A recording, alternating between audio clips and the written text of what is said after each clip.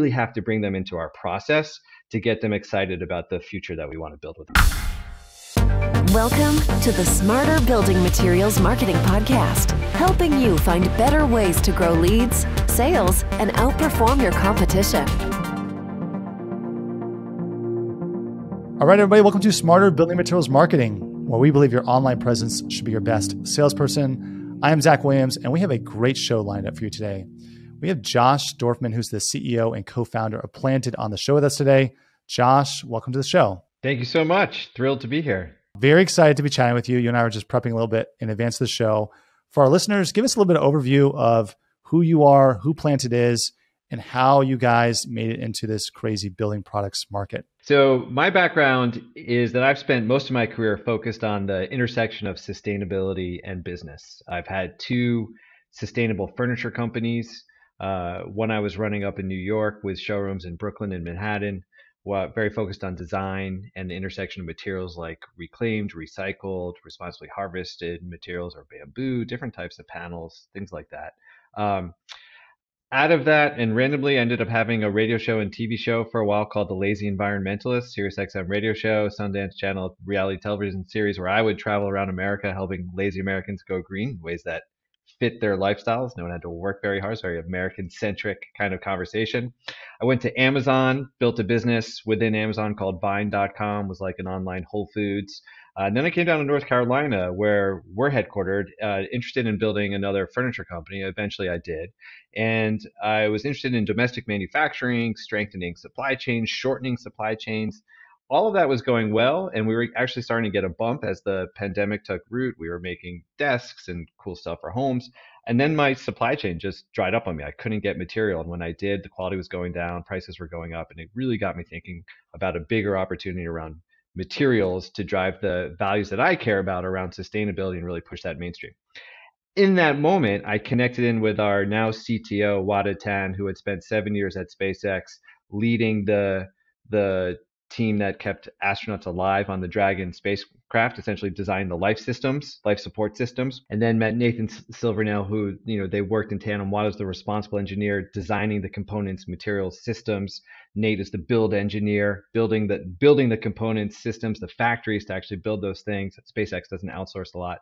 It was a really interesting conversation because those guys were thinking a lot about keeping astronauts alive in a bubble, right? That was essentially an SUV traveling around Earth. You have to regulate the amount of carbon and, in that very small atmosphere. And it's, a logical leap to then say, well, how do we regulate the atmosphere and make sure there's the right amount of carbon, on spaceship Earth, 8 billion people, indefinite mission duration? How do we figure out that challenge? So we came together and said, is there a way to rapidly remove carbon from the atmosphere and turn it into useful, durable materials in order to lock that carbon away? Could we identify a biomass that might grow way faster than trees through natural photosynthesis, just absorb more carbon? Could we design a new kind of factory, a new mill, so to speak, to actually then take that, whatever that biomass is, turn it into something? And could we create a material that would delight builders in the process? And so that's the backstory on us and how we eventually arrived at Planted. I love that. I think it's pretty neat. You're pulling all these different people from different subject matter expertise, and you're trying to create this revolutionary product. For our listeners, tell me what Planted does and who you're trying to sell through or sell to. So what we do is we take a full value chain approach to arriving at the high performance structural building materials. So what I mean by that is we contract with farmers. We have identified this fast growing, tall, perennial grass. Kind of looks like if bamboo and sugarcane got together and for a one night stand, this might be like what got created. It's tall, it's strong. It has a lot of wonderful properties in terms of, it actually fiber strength. So we cultivate this grass. We then are designing and building right now as we speak, essentially a new factory, a new production line. If you've ever been to a mill that makes OSB or plywood, those are $150 to $300 million facilities, the size of small towns, lots of smokestacks. The advanced state of the art ones are pretty incredible, But we said, if you were going to start from zero today, is that what the factory would look like? Or is that what it would really need to look like? So we're designing a new factory that is 100% electric powered. There are no smokestacks. It's a much smaller, more modular line. You can actually put it right next to a residential development if you wanted to. We've talked to some builders about doing that to shorten that supply chain. But it gives us the opportunity to actually start with the most fundamental, ubiquitous engineered material, a 7/16 inch 4x8 sheet for structural sheathing or roof decking, and then expand within the same factory from a next line over could be making 3/4 inch subfloor, and the next line over could be making an inch and a half thick engineered lumber or 2x4s, right? So it just gives us incredible flexibility. From that, we get a new material. So this is a structural material. It's not OSB, it's not plywood because it's not oriented. It's a random orientation, yet it is twice as moisture resistant as standard OSB, about 1.5 times stronger. And it is a direct replacement for a builder on a job site. There is no alternative technique to take a material that we say is carbon negative. And by that, I mean 80% of that carbon that we capture on the farm, because we're getting about 20 tons, 15 to 20 tons of, well, dry biomass, almost 30 tons of carbon off an acre of land. 80% of that is ultimately captured in those panels that go out the door. So what that means for our builders, we're saying, hey, we're going to give you a higher performance product. And the more you install these in homes, the more we're actually removing carbon from the atmosphere, which is something we need to do to solve climate change, and locking it away for a very long time.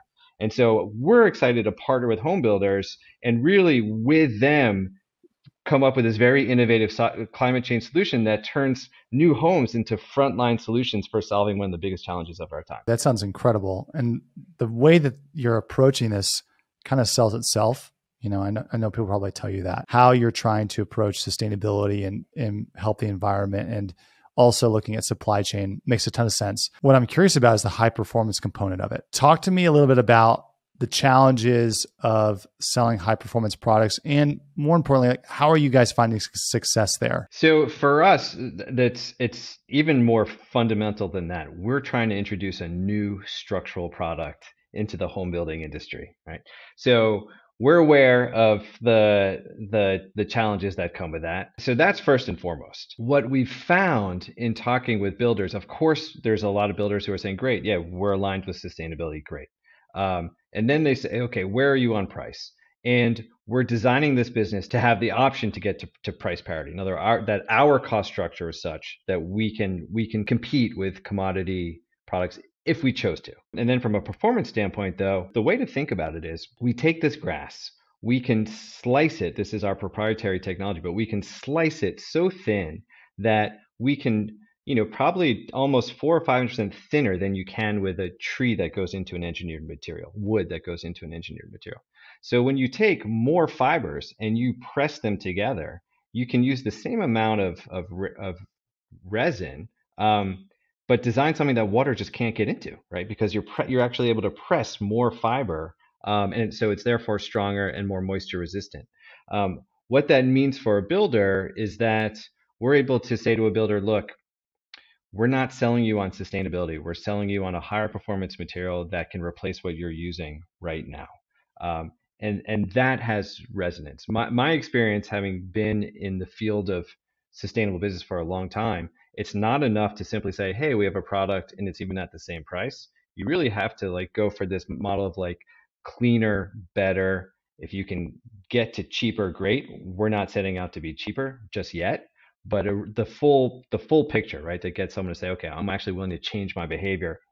Even for something I want to do, change is hard. So we're really trying to make sure that performance is there too. What message are you using that's resonating with builders to get in with them? You mentioned a few different value props there. Cleaner, better, cheaper, yeah. You're reaching out to a builder, does 100 homes a year. Are you leading with the same message, or are you adapting based upon what you know about that builder? The message that opens the door is around a carbon negative panel.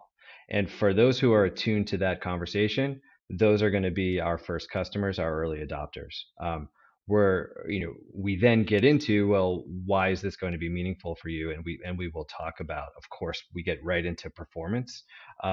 But the novelty, I think, really that people are grasping, when they encounter Planted is that we're doing something really unique from a sustainability perspective. So that's our way in. And then we talk about performance. The other thing we talk about is the fact that since we own our entire value chain, right? It's our, it's the farms that we're contracting with. It's our factory. We say to builders, look, our price does not have to fluctuate with the commodity market. We can give you a consistent price so that you can plan and you know what's coming. And that's been like a revelation about how much pain home builders experience, right, as prices are moving. And so that's a huge draw for us. The other thing that we see in the market, at least today, is of course there's this core high performance builder, green builder, who is attracted to our value proposition. We've also seen this bifurcation where the large publicly traded builders, to some extent by virtue of the fact that they're public and are interacting with a lot of private investors who are questioning them around specifically climate change. Hey, they own, the conversation sometimes goes, hey, we own your security, we own your company, we know you have exposure to a changing climate. We don't see yet a plan of what you're doing about that, but we own your risk. So help us understand what you're doing. And that opens some really interesting doors with some of the largest builders in the country as well. How are you stepping them through the education process? What are you guys doing to help these different builders and different constituents understand benefits, understand performance, understand how to use it? Talk me through that a little bit. For us, we are really a very engineering driven company.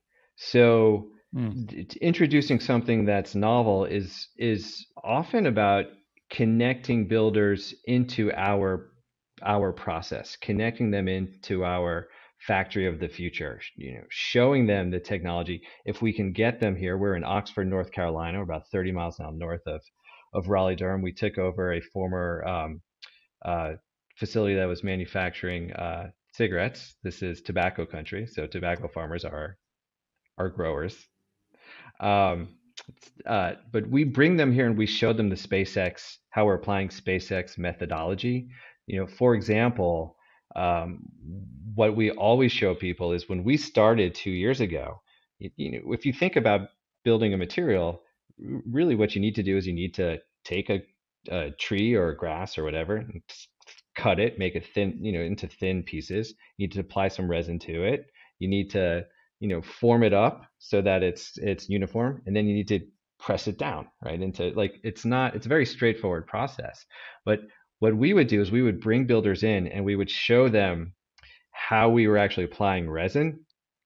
And what the guys from SpaceX did initially was they went out and they bought a 50-gallon pickle barrel, put wheels on it, and attached it to a $150 used treadmill we bought off Craigslist.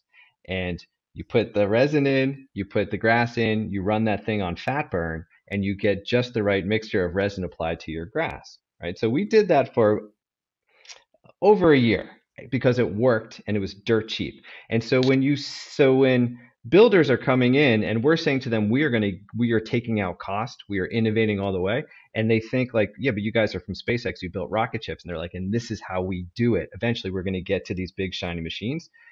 That's when they light up, right? Because they're like, I think these guys are going to actually pull it off. And then we show them, we put in their hand samples and say, look, here is swelling tests of our material. Here's commodity. Here's, a premium product, maybe a zip or something else. And here's what this looks like. And they're like, having this very visceral experience of saying, holy cow, this is paint on a job site.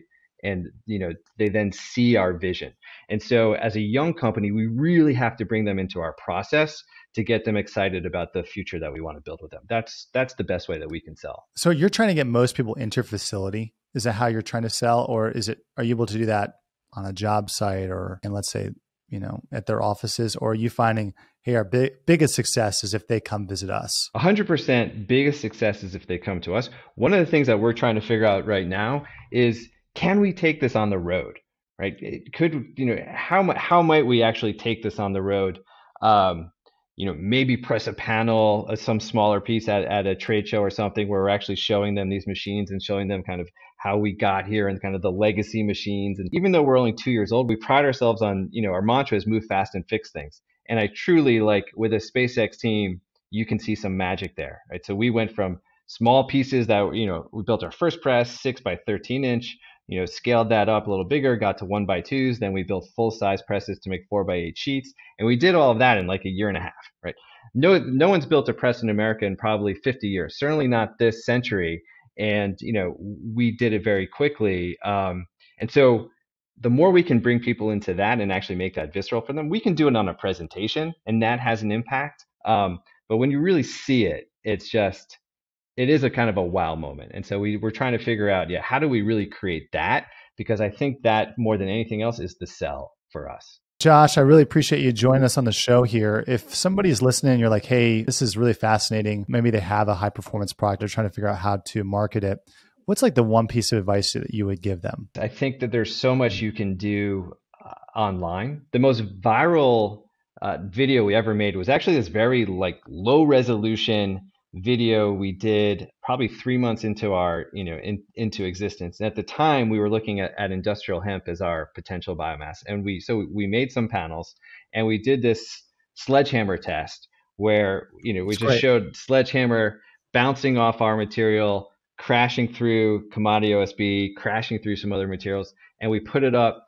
It's in now the Berlin Museum of Hemp permanently. So I think you can get incredibly creative in your digital marketing, your online presence, to have fun, not have to take yourself incredibly seriously, but do some things that will capture people's attention in unique ways that you can show your performance that is kind of culturally interesting too. I think really we have that opportunity as brands to kind of let folks, and I do think this other piece, let folks peek behind the curtain a little bit, right? Let them just let them see how do you make the sausage, so to speak, and so they're more connected to your brand and your process. I think all of those things are opportunities that we can be taking advantage of. Josh, if someone wants to connect with you after listening to this, what's the best way for them to do that? Our website is plantedmaterials.com. We do have this kind of hipster spelling of our name. There's no E, so it's PLANTD, plantedmaterials.com. We are online. If anyone's listening wants to reach out to me directly, I'm Josh at plantedmaterials.com. We're very easy to get hold of. Josh, we'll make sure we link to that in the show notes. For our listeners, if you enjoyed this episode, check us out at venveo.com/podcast to subscribe and get more. Until next time, I'm Zach Williams. Thanks, everybody.